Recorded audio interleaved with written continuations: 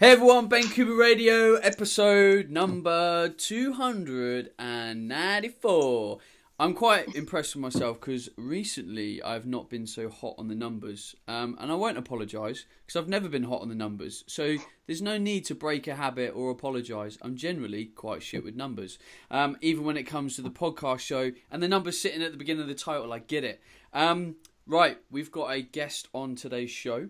We're going to talk about actually a topic I've never, ever talked about on the podcast. We're nearly 4 years into the podcast and we've never talked about it. Can you believe it? Well, some people describe this thing as similar to yoga.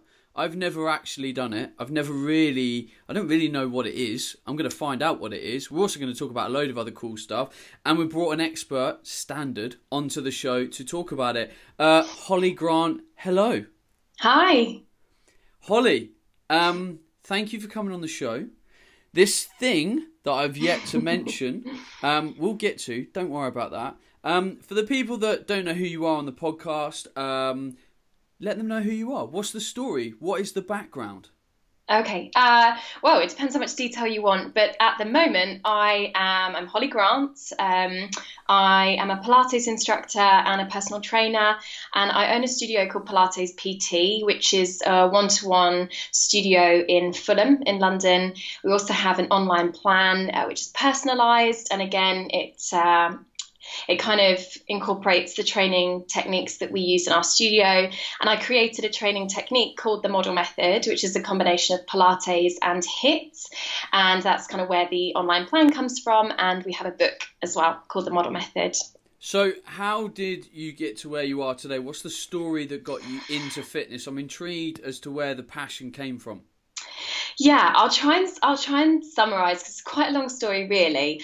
But if I look back, my dad was in the parachute regiment, so I was a military child, and the parachute regiment are known for being very strong and very dedicated. And so I was brought up always being pushed to win. So I wasn't brought up like, it doesn't matter if you didn't win, at least it was the taking part. I was brought up that if you're going to enter something, you better push yourself and make sure that you win. So I grew up being quite a feminist as well.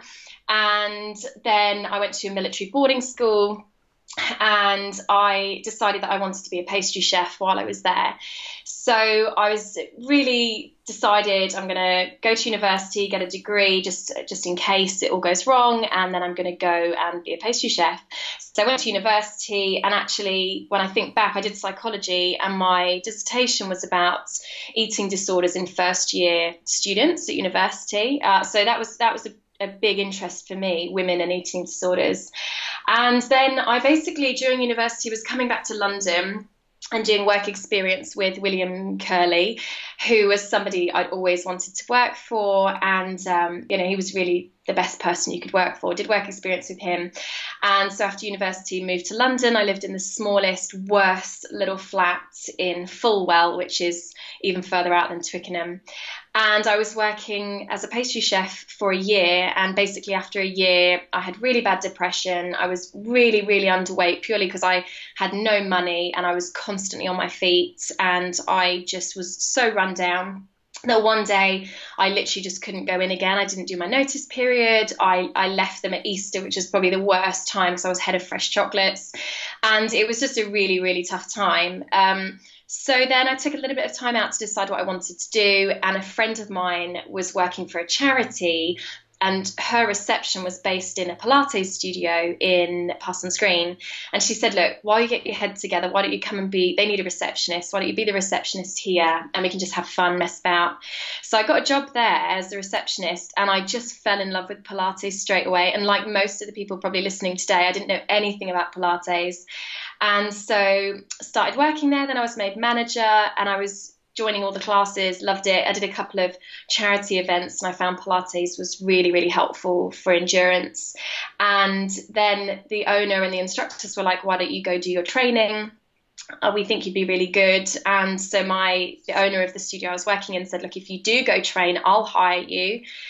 So quit my job again, went and did my Pilates training. And then it kind of went from there, really. I was working in a few studios, then I was made head trainer. Then I did my personal training qualifications because I knew that Pilates on its own wasn't quite enough. And yeah, then I created the model method from there, and yeah, it just went on and on. But basically, I'd always been fit. I was a sprinter at school. I had the you must win, you must work hard mentality, probably from my dad. I didn't have much money growing up, so I knew I wanted my own business. I wanted to be able to make my own money. And so I think all those things just led to where I am now, really. So before we get on to what might be one of the key topics of today, I'm fascinated by some of the things that you sort of talked about in your journey. Do you have kids? No, I've literally just got married a week ago. Oh, congratulations. Thank you. But I haven't changed my name. The reason why I ask is because you talked about your dad instilling this habit of like pushing yourself. There's no second place. Like, do you agree with that? Because I know in education and children, like, there's quite a divide of opinion. Like, some parents are like, look, come on, it's the reality. Like, if you lose, you lose. And there's some people that are, you know, giving medals to all people in all walks of life. Like, don't worry, you tried your best.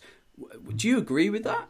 So I'm probably sitting on the fence here. I'm kind of halfway between the two, because if I look at the messaging I give my clients, especially because I'm actually I think I would say I'm probably very different to a lot of the other personal trainers out there, in that I'm from a non-diet approach and weight inclusive. So we do not even like to discuss weight in my studio, and we're not about trying to make people lose weight.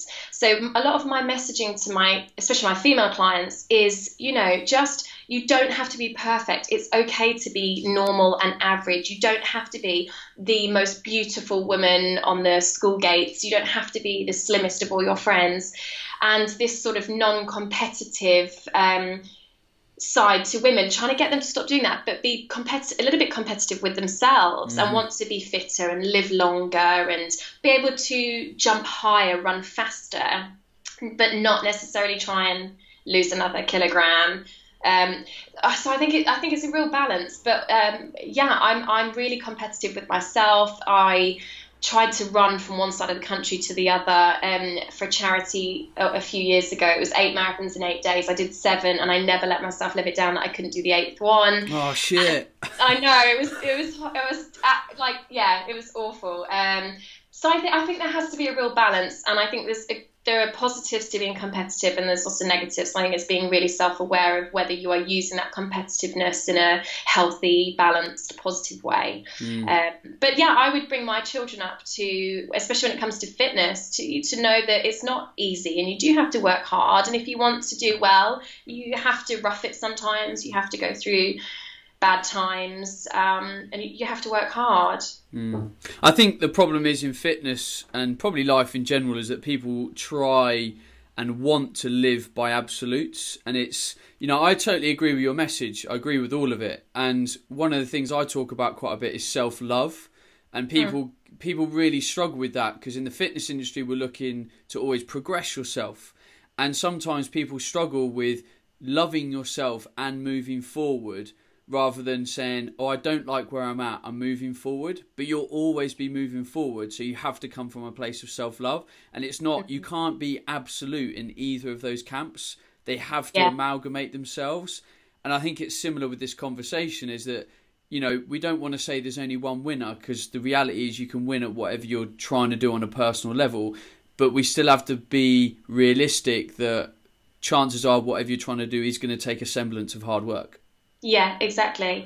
And, for the last sort of 7 or 8 years, I've had women coming to my sessions, sitting there and saying, I hate this bit, I don't like this bit, I've got how can I get rid of these bits? Like pointing to all these parts of their body, and they're absolutely beautiful, amazing women. Some of these are, really big career women. They've done so well in so many different areas, or have lovely children, lovely husband, but hate their bodies so much. And for us, it's about changing people's goals to, like you said, you don't have to be the best, but maybe, beating your own PBs, and like you said, being realistic that, if you want to be healthier and fitter and happier and love your body more, you have to put some effort in, but it doesn't have to be, it needs to be with self-love. It needs to be because you love yourself, not because you hate yourself. And I know that sentence has been thrown around so much by the fitness industry, like exercise because you love yourself, not hate yourself. But I do think it's so true. If you exercise because you hate your body, or you hate how much you weigh, or you hate yourself when you look in the mirror, it's always probably going to be a very negative experience. But if you do it because you want to be able to run around with your children in the park, or you don't want to have back pain, or you want to be there for your grandchildren, I think it's a much more positive experience. I was having a conversation with someone the other day, and I hadn't actually put it to myself like this before, but with the advent of social media, we follow what might seem like a lot of perfect people.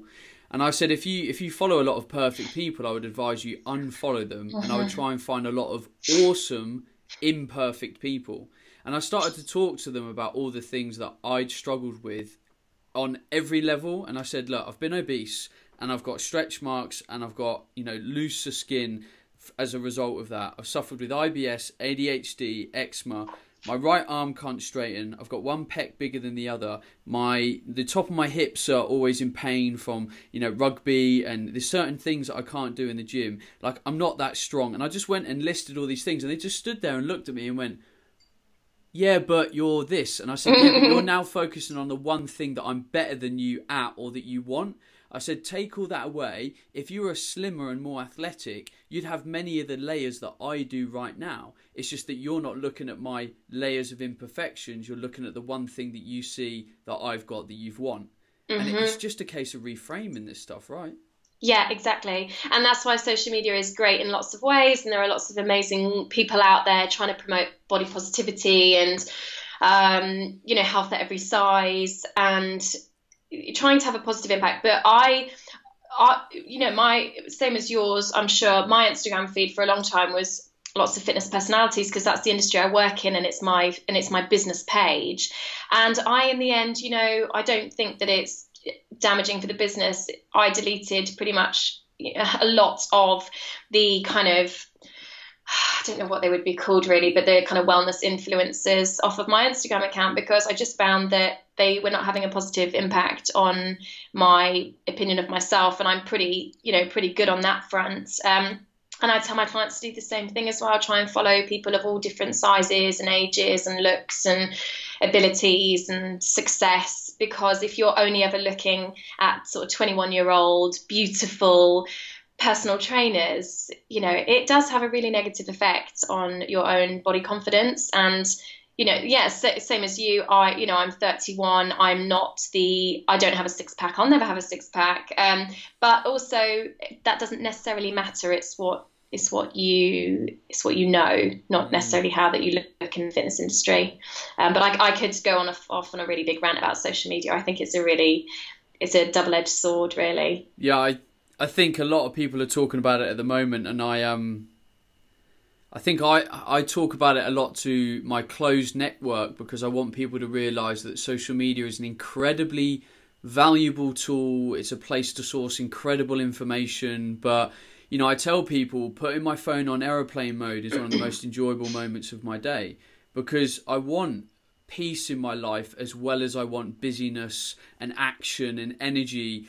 But there's a huge amount of people that are not brave enough, to even turn off their phone for a couple of hours, because, they think there's going to be some freak emergency, or, they're going to miss out on the next dopamine fix from a Facebook notification. I'm like, come on. Like, honestly, this is not healthy mental well-being. It's not a good place to be in. No. And I think for anyone listening who does spend a lot of time on social media, is really thinking about how an hour on social media makes you feel. Because I think that, especially with women with social media, they'll follow accounts that they think might inspire them to exercise more or get exercise ideas from. But the problem is that a lot of the people giving out this information, and I know this is massively stereotyping, so I guess I don't mean everybody, but there are a lot of people out there whose sole job is social media and fitness and being an influencer, and they are able to go to the gym every day, and they are able to try all these different training techniques, because often they're gifted to them. And if you are just like the rest of the general public and you have a 9-to-5 job, or you've got children, or you have responsibilities, or you're a carer, it's realizing that that's not normality, and you're not less of a person because you're not able to exercise as often as they are. So I think it's great to get inspiration from people on social media, but also realize that, that's not necessarily a true reflection of everyday life, and it's not a true reflection of the general population. Yeah, there's many social media people that are almost athletes now, in that it is their full-time job. I was speaking to one 100%. Yesterday, and this girl, and she's done a fantastic job, but she has a lot of contracts that are with brands and stuff, and that is the full-time thing. And I'm like, that affords you time to do that because it is your job. And I'm not saying that's right or wrong. I'm saying people just have to view that with a dose of reality and how that fits into their own lives. Right. Anyway, core topic. I want to find out about Pilates because I know sweet FA about it. When we were chatting before we came on the show, you said most people actually know sweet FA about it. I've got a friend who I very much admired when we were at school. He was an incredible rugby player. We all thought he was going to go on and play for England. Kit Dobner, if you're listening. And I remember he got a bad injury which ruled him out of rugby. And every time I've met up with him since, he will not stop going on about Pilates. Oh, you've got to go and try it, Ben. You've got to go. And I'm like, there's this big rugby guy, legend, really nice guy. All he goes on about Pilates. Hollie, let's start from the top. What's Pilates? Yeah. Okay, so it's probably easier to start with where Pilates came from. Okay. So someone genuinely created it who was called Joseph Pilates. And this was a guy who was, I'd say it was, dates-wise, it's probably 100 years ago, I would have thought. So Joseph Pilates, he was quite a sickly child, so there's always lots of different rumours about him, but I think he had lots of different illnesses when he was younger that meant that he was quite weak, and he was at home an awful lot. And basically, he ended up becoming obsessed. I think a doctor gave him an anatomy book, and he became obsessed with anatomy. And he started to train himself up to become eventually a boxer, a gymnast. He was a few other things that were lots of kind of body weight training styles. And he became actually incredibly toned and strong. And he wanted to look like the guys that were in these anatomical drawings. And he then he basically created something called contrology, and which is what Pilates is now. And it was using body weight to strengthen the body as a whole. And he did lots of different things. Moved over to England. He was He was interned, or he was what's the word for it?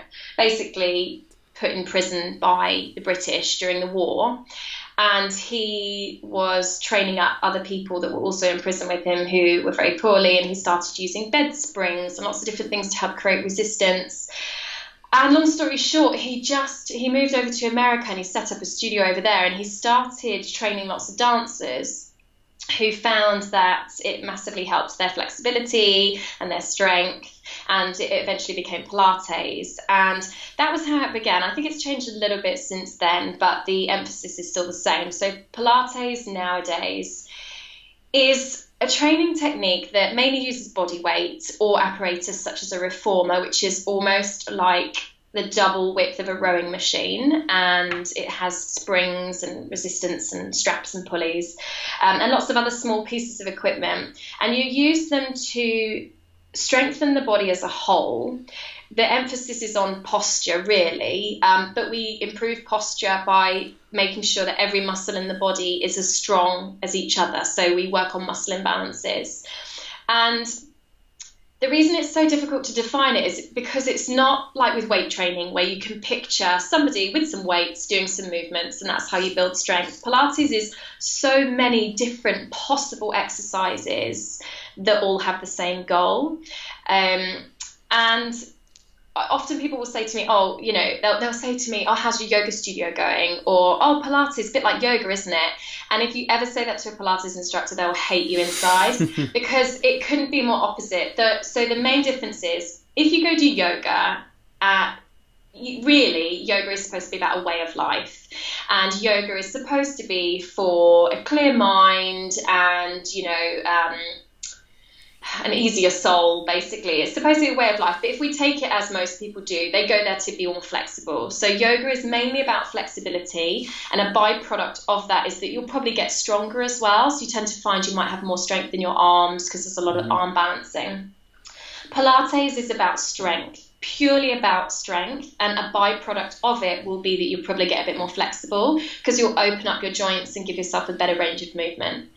So Pilates is about strengthening the body. We look at you, we work out, okay, what's their resting body position? For most of us, I would say my bread and butter are people that sit over their desks all day. So they have a really weak upper back. They're really kyphotic, so they hunch over. Because they lean forward so much, they then have to lift up their chins really high to still be able to see at their screens or look at people. So they get a really, really curved back of the neck, which gives them migraines. We sit down too often, so we get lazy glutes, and we get really tight hip flexors because they're always in a shortened position. And so when we then try and stand up, we then think, oh, God, my back hurts, my hips hurt, or I'm getting a load of neck ache. And so Pilates would take that person and think, okay, so what's tight? What's weak? And then we would work on reversing those using the opposing muscles. So you can kind of see how long that's taken me to tell you why no one knows what Pilates is, because it's not as simple as like saying describing football or rowing or weight training. Sure. It sounds fascinating. I just from what you've said, I feel naive that I haven't had a go yet. I feel like I should have had a go.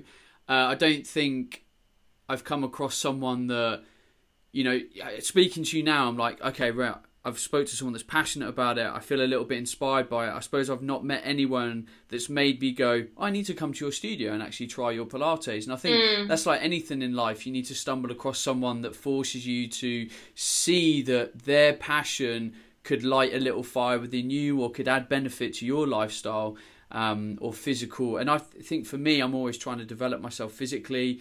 You just mentioned, you know, hip flexors, hips in general. You know, as a rugby player, my hips are a nightmare. My shoulders, they're not too bad. Could be better. Upper traps. I'm not too bad around there, if I'm honest. I'm all right. If you poke them, what happens? Any pain, or does it feel okay? No, they're just sitting there all swole. Don't worry.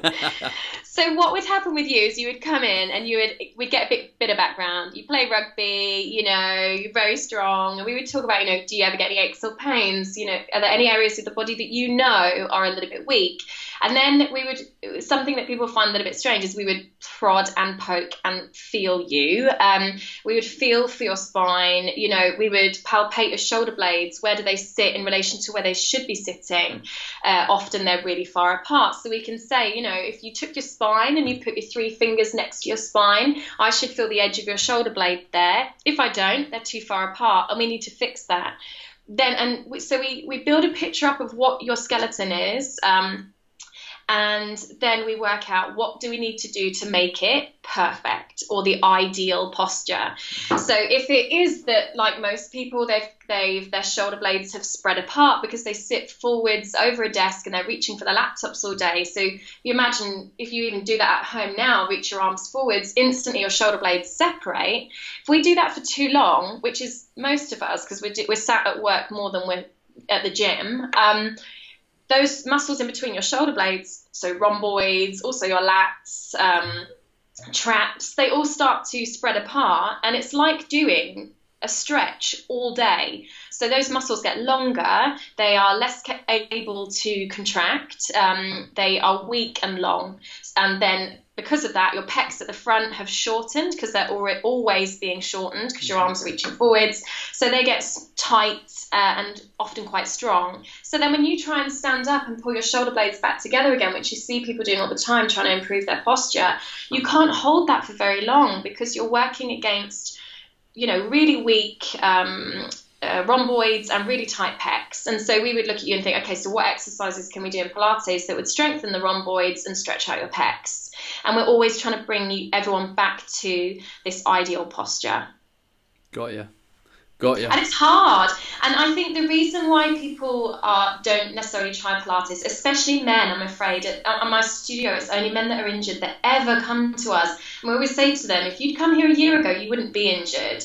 But it's because it's seen as being a bit of a grandma thing, like old ladies in a church hall doing Pilates. But it is really, really hard. And I've trained all sorts of different people, rugby players, athletes, long distance runners, models, all different types of people. And the one thing that is always the same for all of them is it will always be hard, because there is always a way of challenging somebody. Even if they have the strongest legs in the world, there will be a muscle in there that is weak and is really poor that we will find, and we will make it stronger. So it is always going to be hard. Nice. So we've got a good idea of what Pilates is. We've got a potential idea of where it fits into people's kind of fitness regime. You talked about the model method. Where did fit training fit into this? Because you trained as Pilates first, then you trained as a PT. What made you amalgamate the two into what you feel is a method? Yeah. So obviously I started off with Pilates, and I was teaching reformer Pilates, which is on a machine, which is amazing, because any exercise that you can do on a piece of, gym equipment or cable equipment, you can do on a reformer. And so it just keeps your attention like nothing else. I've been doing it for 7-8 years now, and there are still exercises that I'm finding now that are challenging and that are fun. And it's almost like having a child on a machine, because you can't switch off, because you're having to change springs, move the foot bar, put your leg up in this strap, now go do a headstand, shoulder stand. So it's always it keeps people's interest for a long time. So I was finding that at the studio, I was having clients coming maybe 3 times a week, every week for years, and I was starting to get a bit bored of teaching them just Pilates. And I could see that they were coming to Pilates because they love toning work, but they hate cardio. And you just can't get away with doing one or the other. If we really want to be fit and healthy and live long lives and be healthy on the inside, we need to make sure that we're strong, but that we're also cardiovascular wise fit. And I knew that people would come in and they'd say, what training do you do? And it was around the time of doing charity events. So I would say, I run to work and I do Pilates and I run home, or I'll do spinning. And they'd always say, I hate cardio. I hate running. I hate cycling. I hate swimming. So I had to start thinking, what can I introduce into these people's sessions that is going to improve their cardiovascular fitness, but isn't going to be taking them for an hour's run? So I started doing research, and I think because I did a psychology degree and because I don't like certain parts of the fitness industry, the pseudoscience part of it, I did my research into, what do athletes use and what does improve cardiovascular fitness quickly, and HIIT kept coming out, high intensity interval training. The science backed it up. As long as people didn't have any, health conditions, it seemed the obvious answer. So I did my personal training qualifications, and the one thing I was really surprised about was, and I think it highlights what Pilates really is that in Pilates it takes a long time to qualify, and you have to know every single muscle in the body, every single joint. Where does the muscle start? Where does it end? What does it do? What happens if it dies? What happens if it's weak? You have to know so much about how the body works. And I felt like, and this is no disrespect to any other personal trainer, it's just an idea if you do ever want to increase your knowledge of anatomy. I found the PT qualification was so basic, and that was level 3. And I felt that it was all about strength and endurance, and it was never about posture.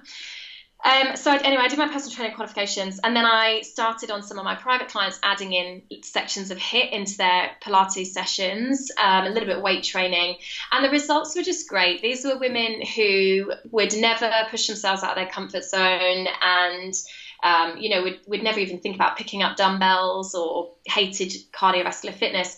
And they were just becoming machines. They were like mini athletes, and, body fat levels in some of them that were high were reduced. They felt empowered. They felt strong. They were enjoying being strong, which has always felt like a very masculine thing, they started to realize, actually, you know, I can jump and run and sprint and change direction and throw things. And I just really loved how it made my clients feel. And it basically just really took off from there. And I called it the model method because, like a model pupil, I felt like it was everything. It was like the perfect model. It was a combination of all the things that you need to be super, super fit. So then, and I think we kind of got quite a lot of press off the back of it, and we were training editors and magazines, which is always helpful because they'll always write about you. And yeah, that's kind of where it all came from. I just felt like it was an absolute no-brainer, and I didn't know why somebody hadn't done it before. Sure. Okay, one of the things I'm always interested in understanding from other experts I get on the show is sort of primarily how they look to train their clients, because I always want to look from an idealist perspective, and then people will make a decision onto themselves of how they chop that up to where they're at. So like from a diet perspective, I might talk to someone that might be the ideal diet, like if we were to make the perfect diet, and then we kind of chop that back down to what's realistic, how much flexibility and balance they want, etc. So if you were to look at how you would want to train one of your clients from an idealist perspective, how many sessions a week would that look like in terms of Pilates, with HIIT training, and anything else that you would like to have in there as a coach? So it's a really tricky question, because we've had people that have come 5 days a week. We've had people who come 3 days a week. The model method, so you would come and you would do an hour session, and it's on the reformer, the treadmill, TRX, dumbbells. We use a whole host of equipment in the studio. So it'd be an hour session, and because you're doing HIIT and Pilates together, we don't encourage people to do it 2 days in a row, because you need to give yourself 48 hours for your glycogen levels to come back up for you to be able to do HIIT well. So if someone came to us and said, look, I really want to get super fit and I'm really positive, and it's not about losing weight, I just want to be super strong, super healthy, we would say, why don't you come here 3 times a week to do the model method, and in between those sessions, it's up to you if you want to do walk to work or do a jog, nothing too high intensity, or yoga. One thing I don't like is people trying to monopolize and say you should only do this. I think the more different things that people can include into their workout regime, the better. So we do really promote people going and doing yoga and going and doing lots of other things. And I think the thing is, I don't do this as a money-making scheme. I work long hours and I don't really make much money, if I'm honest. But for me, it's a passion that there are so many women out there who hate their bodies and don't go to the gym because they find it really intimidating, and they don't want to go try things like bouldering and rock climbing, which I love, because it seems really intimidating and they don't want to be terrible at it. So they're just not doing anything. And so one of our biggest messages is it's the power of the mind. Like, you've got to sort out what's in your head. It's not necessarily your body that's the issue, it's what's going up top. So even with our online plan, they do Pilates and they do HIIT, but we also partnered up with Headspace. So all our clients have to do Headspace as well. And then we have experts who discuss intuitive eating, sleep. I think because of my psychology background, it's all these different things. And I don't think that it's as simple as just sort of giving somebody the ideal diet or giving someone the ideal training plan. It's like the whole package. And if they're happy in their head, they're more likely to want to exercise and want to eat healthier.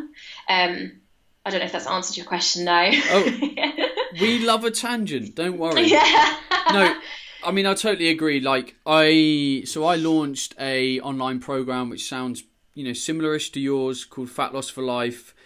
I launched that first time probably about 16 months ago, and it started to be kind of like 20-30% mindset, and the rest of it was practical. And by 16 months later, it's probably now 60 to 70% mindset and the rest of it's practical, because everyone's got... The reason why people go and seek help is generally they have layers of things that they cannot solve themselves, whether it's a fear of success, a fear of change, a confidence issue. Like, there's just so many layers, and a program of this nature for me had to enable someone to work through all those layers and just peel them back and, you know, get out of their own way, because most people will stand in their own way when it comes to success. It's not other people, it's themselves. And yeah, I totally agree with you. Unless you're willing to take that step, and most people view mindset work as fluffy and a bit you know, especially for men, it's a bit too out there. Like, you're going to feel vulnerable. Well, unless you get comfortable with being vulnerable, be comfortable with not making the progress that you want to make. It's as simple as that for me. Yeah. And I think health professionals and fitness experts are starting to realize the power of that, because I think 1 in 4 women are obese in the UK, and I've written it down here as well. Like, some of the stats that for me just highlight why what we are promoting, or what we have been promoting over the years, where it's all weight loss based and it's all like clean up your diet, exercise every day, isn't working. So 1 in 4 women are obese in the UK. 1 in 5 of us in the UK are on a diet at any one point. So 1 in 5 of us right now are on some form of a diet. Calorie restricting diets, it's been shown that if you try to calorie restrict, you will put that weight on plus more, so you end up heavier.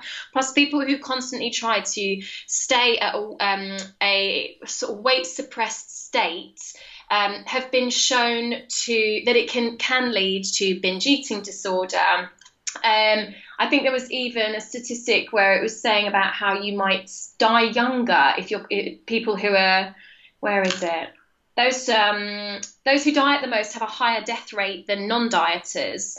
75% of women want to take part in sport, but felt held back for fear of being judged on their appearance and their ability. Only 10% of adults in the UK play sport regularly. Like, there's all these awful, even 11 to 16-year-old girls. 51% of girls that were asked between the age of 11 and 16 felt they needed to lose weight. 51% of young girls. And so something that we're doing isn't working. There are more free workouts online than there have ever been. There are free diet plans out there. There are more diet plan books out there than there ever have been. And something isn't working. And I think it's because we are trying to focus too heavily on diet. That's the thing that I'm seeing the most in the studio. Women coming in and they're like, I eat really healthy. I don't eat sugar. I don't eat gluten. I don't eat wheat. I don't eat dairy. And I'm like, well, why? And they say, because, I just heard that dairy is really bad for you. Okay, so what's the facts behind this? Like, where are you, are you intolerant? And then also, we're relying so heavily on diet that people just aren't exercising, because it seems like it's so much easier to just restrict what they're eating than to actually go get their bodies moving. And I think the more we start realizing that actually you can stay healthy by exercising regularly and having a really positive relationship with exercise, that will mean you don't have to diet all the time, and diets don't work and they do make you bigger. And people will just have a much better relationship and knowledge of their bodies. But women are coming in, they're saying, I hate my body, I want to lose a stone. Why do you want to lose a stone? Well, I was happier when I was a stone lighter. Okay, so what was happening when you were a stone lighter? Well, I guess I didn't have children, and I had a better job, or I was still married.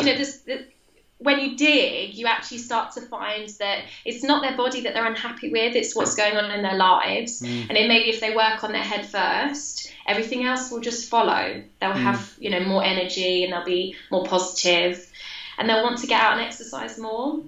So I think for me, I'm not big on here's the perfect training regime, here's the perfect diet, because it just doesn't work in reality with the general public. Yeah, no, I agree. I just like to find out what people feel is a sweet spot for their methodologies, because there's a lot of geeky people listening to this podcast and they want to know where the coach or the expert feels there's a sweet spot. The fact that you said, you don't really recommend high intensity training 2 days in a row. I love that, because it's very, very rare to find people that, unless they're sleeping brilliantly, eating brilliantly, recovering brilliantly, can just have that capacity to train really hard day on day. Athletes aren't doing it. They have hard days, then they have easy skill-based days, or kind of like endurance blocks. Like, they go through cycles. An athlete isn't in the trenches 7 days a week, beast in the body. Like, no one's body can handle it unless you're on a lot of drugs. Get injured. And people get injured or just fucking tired and stuff. So it's nice to hear that. People ask me now, how often do I get in the gym? And I say 2 to 3 days a week. I'm like, anymore, I struggle. Like, it just beats me up. And don't get me wrong, I'm playing rugby on top of that, which is a tough sport to play, but still. And that's it. If for the clients that there are clients that do push and they say we want to come 5 days a week, and I'll tell you what, they are always the people that turn up late, and they are the people that put in about 70% effort. Those that come 3 days a week, they turn up and they turn up on time and they give about 100%. And I would much rather that. And you are more likely to get injured if you overtrain or if you do the same training techniques too often. You've got to mix it up a little bit and use different energy systems and use different parts of the body. And that's why I don't think anything is good every single day. And you are more likely to get injured. And let's be honest, most of my clients are people that live in London, and a London lifestyle is not necessarily relaxing. And so HIIT does increase your levels of cortisol, which is a stress hormone, which has been linked to lots of, it does have its benefits in some ways, but high levels of the stress hormone cortisol for long periods of time can increase your levels of visceral fat, which is fat around your middle, which can kill you, and coronary heart disease. And if you're in a really high pressure job, especially we get a lot of clients who work in finance, if you're in a high pressure job all day where you're constantly, on the edge of your seat, making big decisions, and then you go to do a HIIT class every single evening, you are not going to do that for very long before you completely burn out, you get injured or you get unwell. Right. So rounding out what we've been talking about on this show today, if people are inspired to maybe have a go with Pilates, even if they just go and see what it's about, how do you find a good practitioner? Because I think, like anything out there, there is very much good and bad practitioners. Are there any things that you would personally look out for, advise people on? Yeah. So as with any training technique, there are good training providers and there are less good training providers. And I think with Pilates, we've been quite lucky in that the two ways to train up to be a Pilates instructor are really thorough, good schools, such as Stopped, who I trained with, Body Control, APPI. There will be others that I've missed off. Or there are also,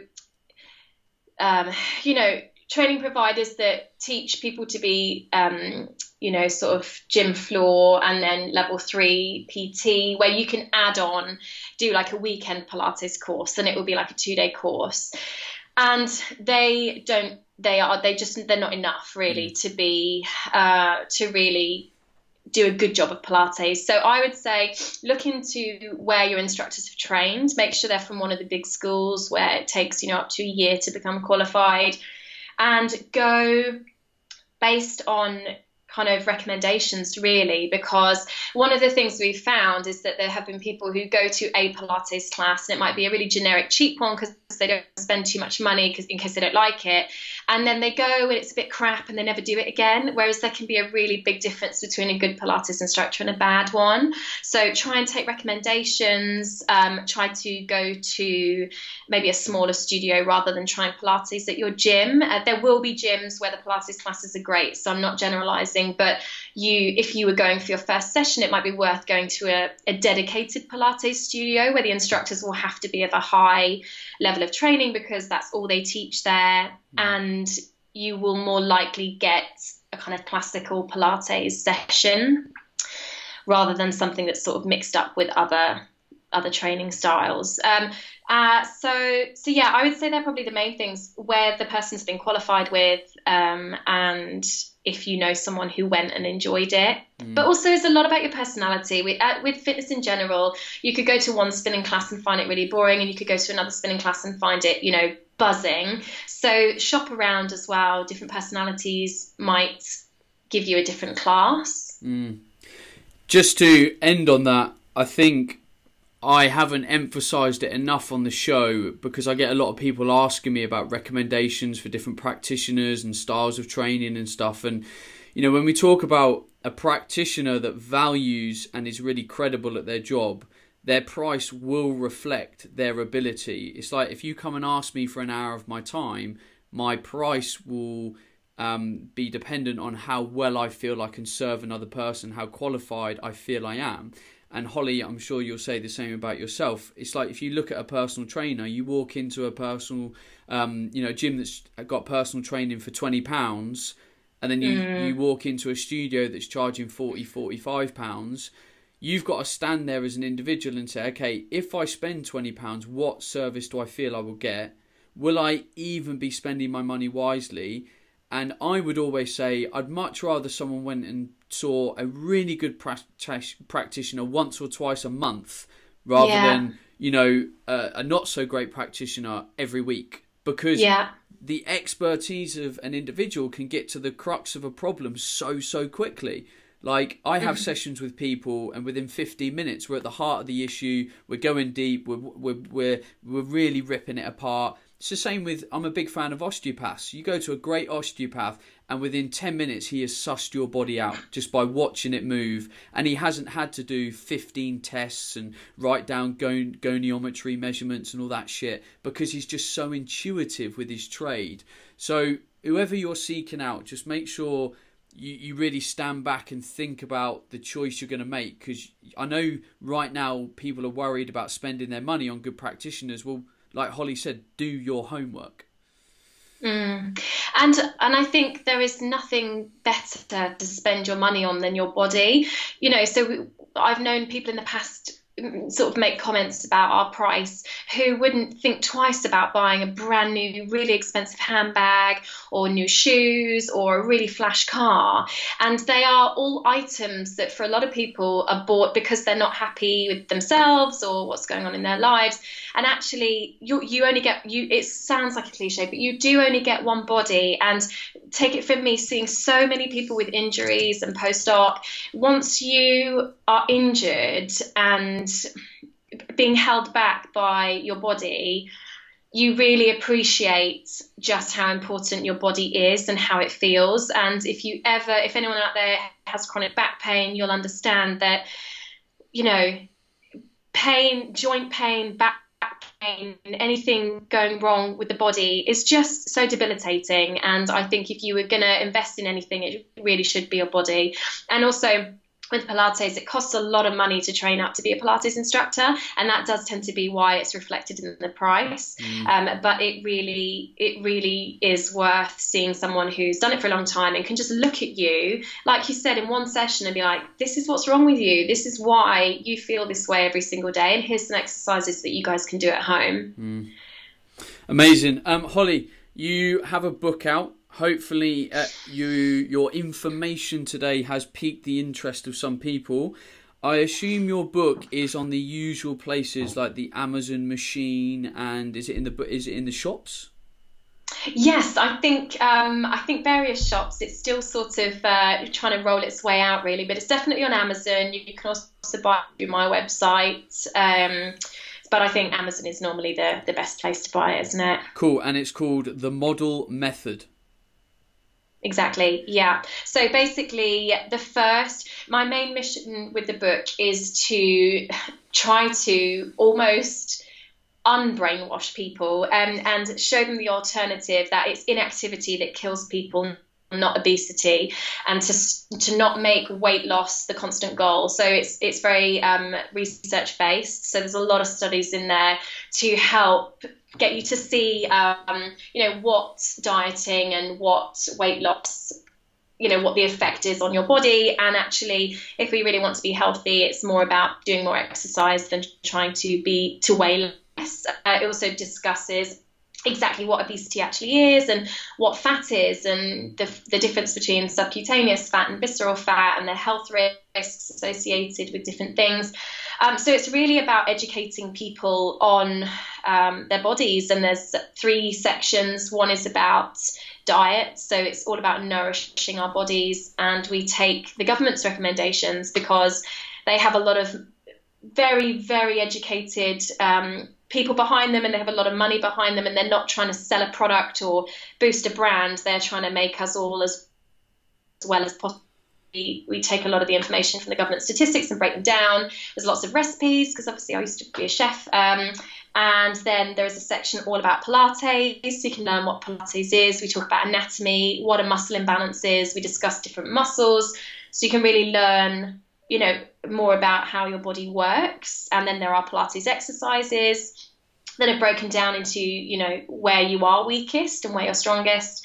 And then there's a section all about high intensity interval training, so the science behind it, what actually happens when we exercise, and again, exercises broken down into sort of different parts of the body. So it's really taking everything that we try and teach in the studio and put it all into a book. Nice. Yeah. I have to say, the recipes in it do give some inspiration. Like some of I was looking at some of the breakfast things, and I was like, corn and lime fritters with avocado, rocket, sriracha. I was looking at that. I was like, I could even maybe concoct that from what's kicking around in my fridge right now. Because I hate cookbooks that are like, oh, by the way, you've got to go and buy 14 different ingredients for this dish. And I'm like, fuck, come on. Yeah, we even mentioned that in the book. So my family are all from Yorkshire. I'm the only one that's sort of moved down here.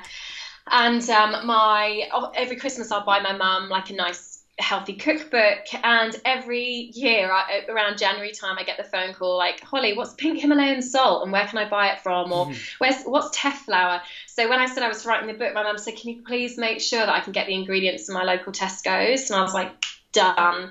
And so it's as much as possible using ingredients that you will be able to find in most places, and but they're all based around getting as I looked at what the government's recommendations were, and then I looked at the statistics on what are we actually eating as the UK, and we weren't eating enough veg, we were eating too much sugar, we weren't probably eating enough fibre, things like that. And so I based the recipes around that. So I took the things that as a general public we're not getting enough of, based the recipes around that, and then just tried to make them as tasty as possible and quick and easy to make.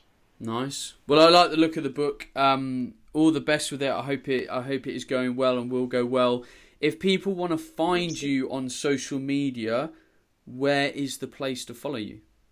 So I would say our Instagram account probably reflects us best, because it's a really honest, normal, informative, fact-based Instagram account, and that's at the Pilates PT. We're also on Twitter. That one is just Pilates PT, and we're also on Facebook, and then on my website, which is www.pilatespt.co.uk, we've got all about our studio-based sessions. We also teach group classes at Sweaty on Carnaby Street in London, so you can find out about that. And our online plan is also on there as well. So that's an 8-week online plan where you get personalised HIIT and Pilates videos based on, again, what we see in your photos and what we learn in your consultation.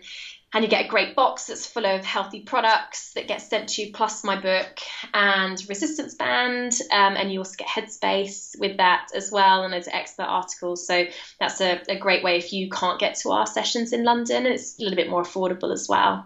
And that's all on the website. And we've got a podcast as well. What is the name of the podcast? It's the Strong Not Skinny podcast. And it's basically, it's women, so far all women, who are not necessarily strong as in can lift very, very heavy weights, although I'm sure some of them can, but are doing great things in their industry. So we've had Chloe Brotheridge, who is an anxiety expert. We've had Bentley, who's a chef. We've had Anna Kessel, who is the sports editor for the Telegraph, I think. And she's also, she is just an amazing, amazing woman, helping with a charity called Women in Football, which is trying to get more women working in football. So yeah, we've had loads of incredible, strong women who all have a link to either wellness or fitness.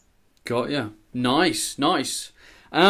Just so everyone knows, you spell Hollie, Hollie, Grant. You do, thank you. I just thought I'd clarify so people don't go running around the internet finding the wrong person, because I'm very good at that. Thank you. Hollie, thank you very much for giving your time up for the show. For everyone that's listening, I hope you've enjoyed learning a little bit more about what we've talked about today. Please do go and check out the Model Method book, or check out Pilates PT on the web and on social media. I think Hollie's brought up some really interesting talking points today. It's been a pleasure talking to you, Hollie, so thank you. Thank you for having me on, and we'll genuinely have to get you in for a Pilates session. We'll do it. I'll bring the camera down. People laugh at how inflexible I am. No holes barred. Make it work. If you've enjoyed the podcast, please do me a massive favour by sharing it, tagging someone else in on social media when you see it crop up. If you've never left a review for the show, it would be amazing if you could do that. That's iTunes, Ben Coomber Radio. Just drop a review in, takes a couple of minutes. If you've come over from Hollie's network, hello, I hope you've enjoyed the show. There's another 293 episodes you can get yourself stuck into if you like. All that remains for me to say is goodbye. I will see you again next week, next Thursday. The shows go up every Thursday as standard. And in the meantime, stay awesome. Goodbye. Hey everyone, Ben Coomber Radio, episode number 293.